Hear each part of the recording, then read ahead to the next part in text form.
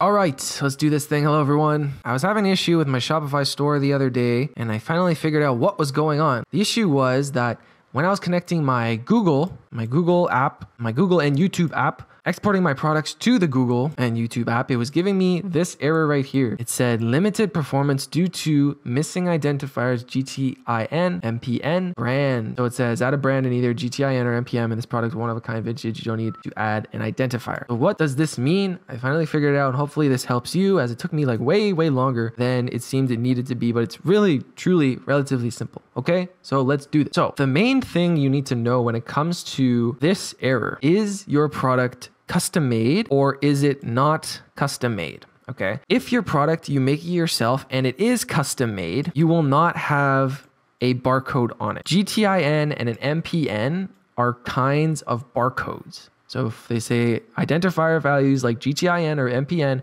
it just means barcodes. Usually you know the UPC barcode. That's a type of GTIN or MPN tag. So if your product is fully customized, it will not have a barcode on it. If you buy a product like you're drop shipping and it's not fully customized, it's in this bin, it will have a barcode on it. So what the issue is if you submit your product and it isn't fully customized, it has a barcode on it. And you need to submit this GTIN or MPN on your Google spreadsheet, on your Google columns within the app where you see this error. You know what I mean, since you're watching this video. There's like a million columns. You don't have to fill every single one out, but you have to submit, if it's a non-custom item, your barcode value. And it means it's limited performance.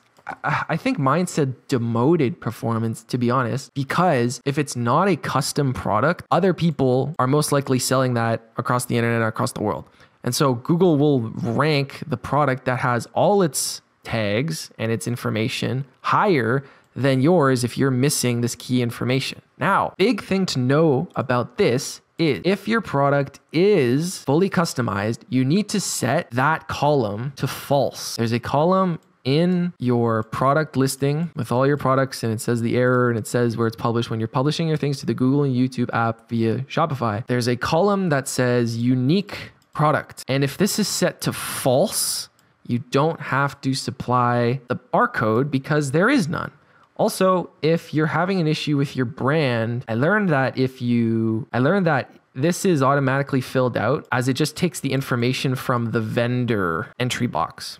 So, if you're on your product page in Shopify and then you have a little box over here and it says tags, collection stuff, and then there's vendor, usually you just put your information in there.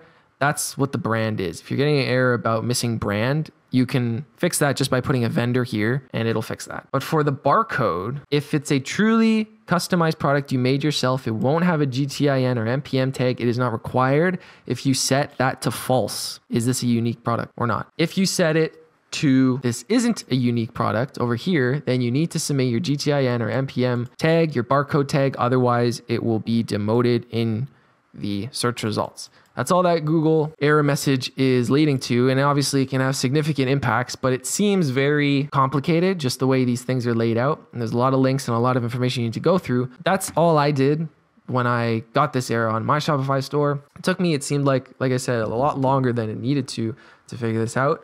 And hopefully this quick little video will save you all the time and effort and can get you back to doing your business instead of fiddling around with error messages. Okay, everything good? Fantastic. Happy to help. Subscribe if you need more help, and I'll see you in the next video.